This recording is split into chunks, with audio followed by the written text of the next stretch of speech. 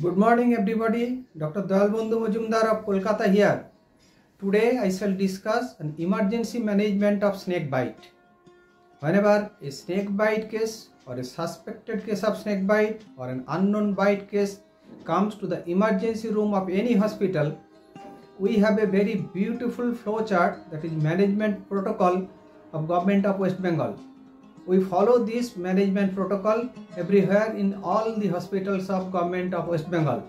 Nowadays, we have good protocol charts from ICMR and even national guideline. All are almost same. See, here the Government of West Bengal snake bite treatment protocol. Here we have given in details how to manage a snake bite or an unknown bite case attending one hospital. Whatever may be, if a bite case comes to an hospital, we have to admit the patient. We have strict instruction to admit all the cases of snake bite and suspected snake bites for 24 hours. We have to keep these patients admitted for observation if immediately we don't get any sign of inflammation. Now, if a patient comes in a condition of pulseless or respirationless condition, we have to resuscitate that patient. In each and every patient, we have to rapidly assess the general condition of the patient. If the patient is in respiratory arrest or even in pulseless condition, sometimes we have to give even CPR.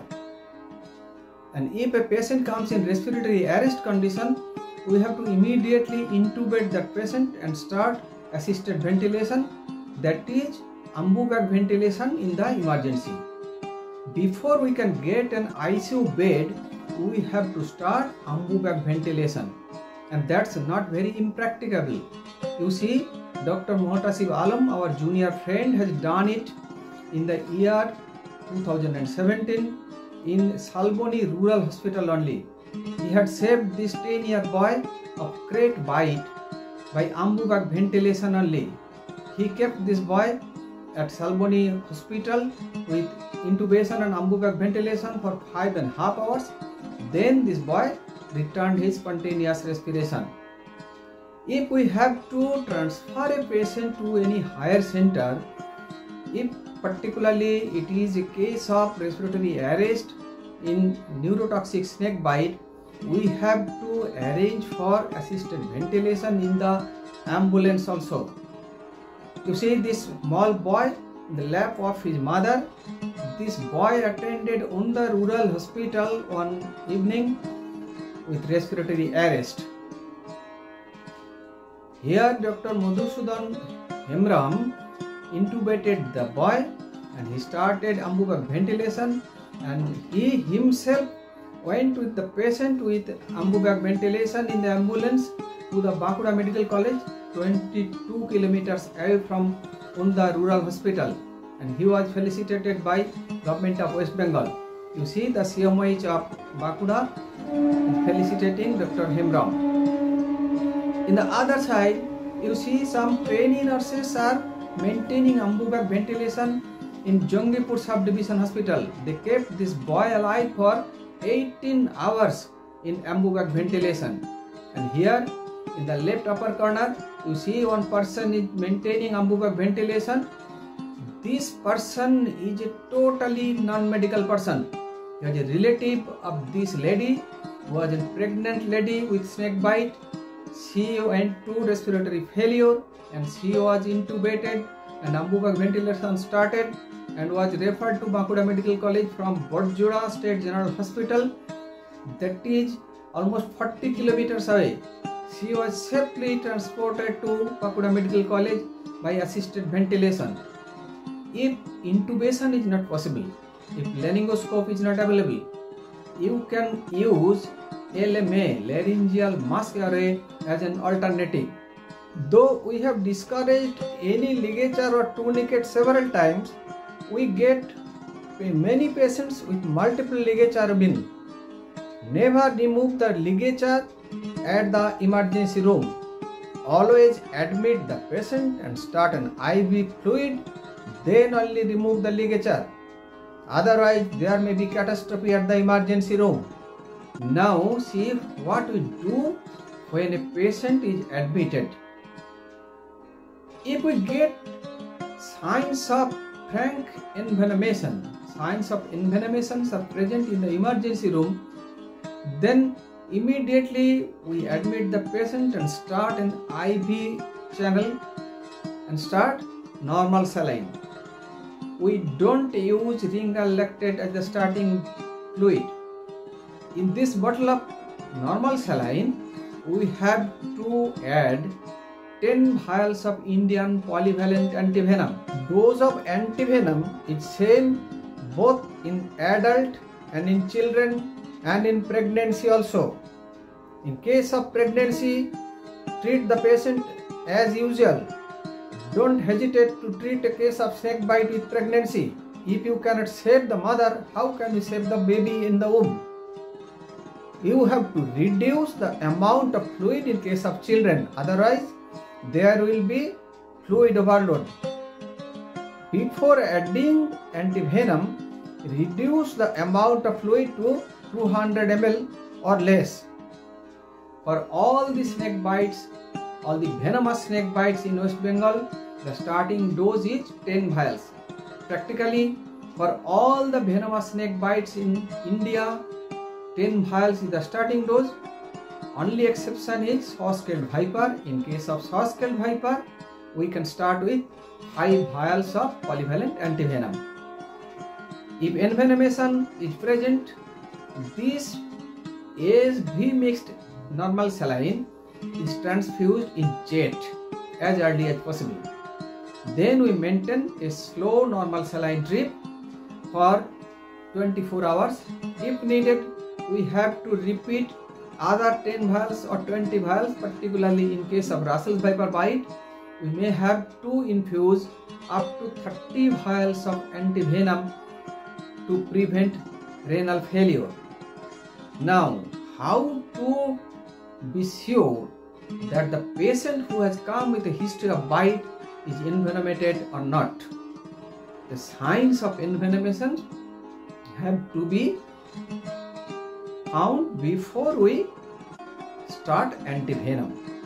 In case of cobra bite, that is hooded snake bites, if the patient is a hooded snake, that is cobra, spectacled cobra or monocled cobra, there will be frank signs of local signs of envenomation.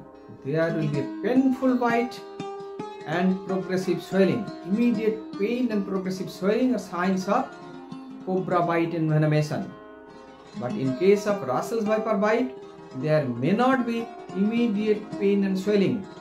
In many times we have got Russell's viper bite with late signs of envenomation, that is late swelling and late pain. And crate bites are most mysterious.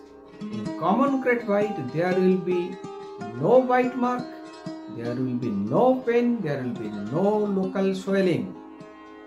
Totally different type of presentation.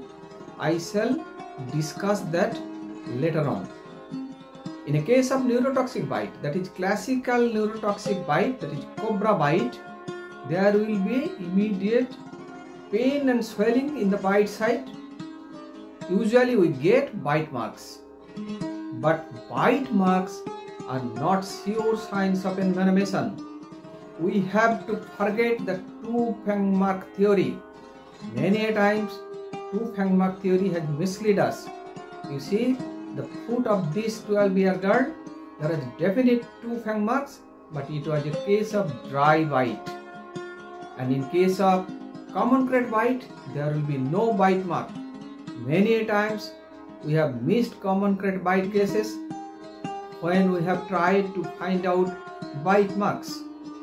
So we have to forget two bite mark theory. There may be more than two bite mark. There may be a cut mark. There may be a, like laceration mark. You see in the foot of this patient, there is a cut like mark. It is also a monocled cobra bite mark. So bite mark is not going to help us too much. If we give too much emphasis on two bite mark theory, we will miss many cases. But immediate local pain and swelling are classical sign of cobra bite. There will be immediate pain and swelling. And after few minutes, maybe 30 minutes or 45 minutes in case of cobra bite, there will be systemic signs of neurotoxicity. There may be ptosis, ophthalmoplegia, difficulty in deglutition, difficulty in speech, and rapidly these patients deteriorate to respiratory failure. But in case of crate bite, that's also a case of neurotoxicity. Systemic signs of neurotoxicity comes very late. These patients usually present in the early morning with pain abdomen or sore throat or any other bizarre symptoms. We keep them admitted and under observation. After 2 to 24 hours, we have got acute unexplained bilateral ptosis. Acute unexplained bilateral ptosis with a history of floor bed is a sure sign of common crate bite. There may not be any history of bite. The snake may not be seen. You may not get any bite mark, but if you get unexplained bilateral ptosis, always think of common crate bite. And Russell's viper bites are usually painful, and usually there will be some slow swelling. But pathognomonic sign of Russell's viper bite is abnormal bleeding. Abnormal bleeding from any site, maybe from the bite site, maybe from an injection site. The sister has given a tetanus toxoid and there has been subcutaneous hematoma. After 1 hour or 2 hours, you may get bleeding from gum, you may get epistaxis, you may get bleeding from any old ulcer. The patient coughs and the sputum may be blood stained. Even there may be hemoptysis or hematemesis, or there may be blood in stool and maybe blood in urine also. If Russell's viper bite patients are treated late, if enough antivenom is not given in early time, there will be definitely acute renal failure. In early stage, there may be hematuria, then after 12 hours there will be oliguria, and within 24 hours there will be total renal shutdown. We do blood biochemistry. If blood urea and creatinine is increasing, we plan for hemodialysis. Now, to diagnose a venomous snake bite, is a broad snake enough? No. Broad snake are many times misleading. If you diagnose envenomation by looking towards a broad snake, you may misdiagnose. Many times a wrong snake was brought. You see in this earthen pot, one non-venomous wolf snake was brought, but this bitten girl was ultimately diagnosed to be a case of Russell's viper bite by 20 WBCT. Let me discuss the procedure of 20 WBCT. 20 WBCT is a gold standard test for coagulopathy.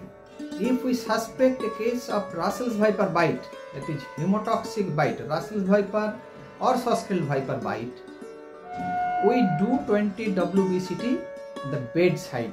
It can be done at a primary health center also. What is needed?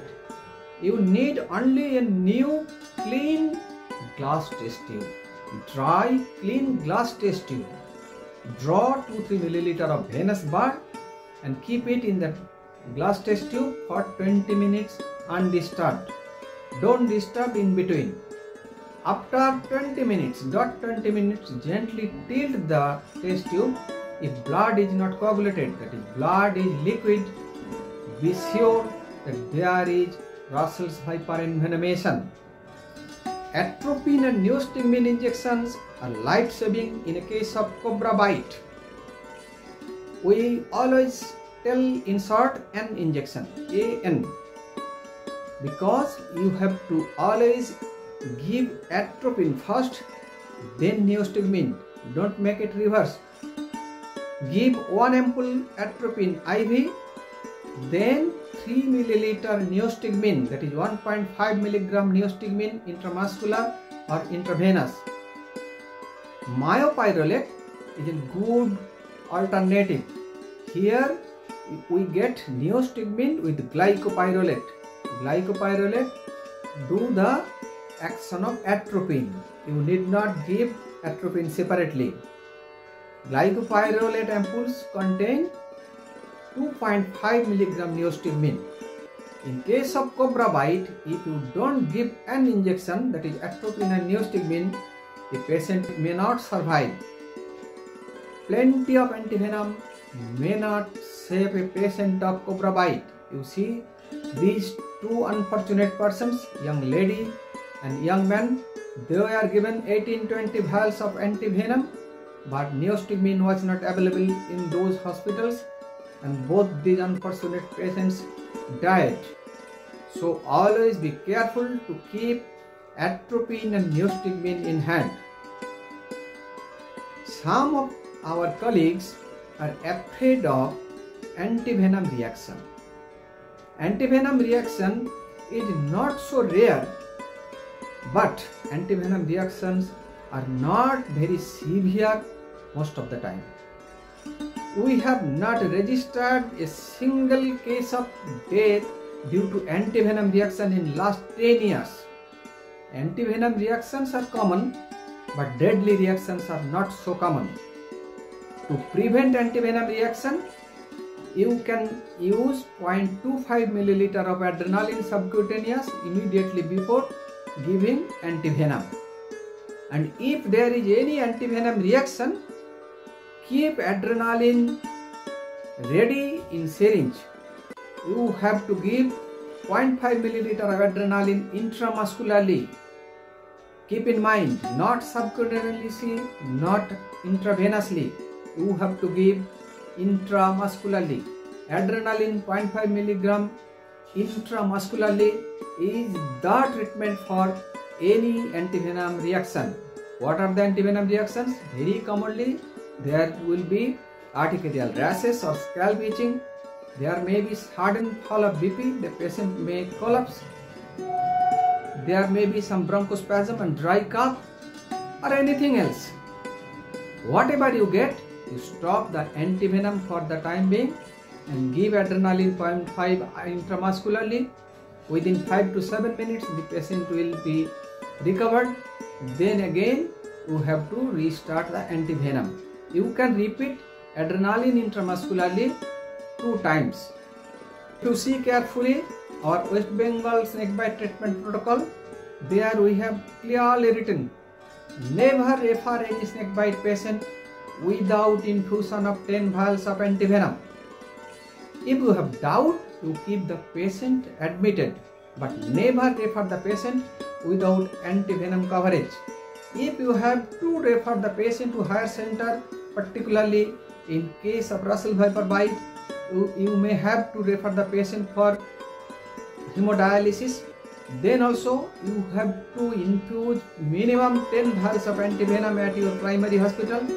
Then you have to transfer. If you transfer a patient without antivenom coverage, the half an hour or 1 hour time spent in the way to higher center, the kidney will be damaged. And in case of cobra bite, if you don't transfer the patient without an injection, that is atropine and neostigmine, the patient may go to total respiratory failure on the way to a higher center. So be cautious to transfer a case of snakebite to a higher center. Always try to give antivenom coverage, and in case of cobra bite, atropine and neostigmine injection, and if possible, send the patient with assisted ventilation support in the ambulance. Thank you all for listening.